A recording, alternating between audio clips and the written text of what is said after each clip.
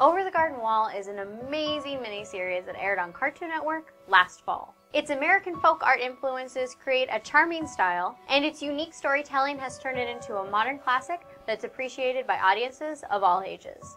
The series follows two half-brothers, Wirt and Greg, as they travel through the unknown to find their way back home while being hunted by a beast. The brothers face many tribulations and meet a number of strange creatures and interesting characters that inhabit this land. But what if the unknown was more than we thought it was?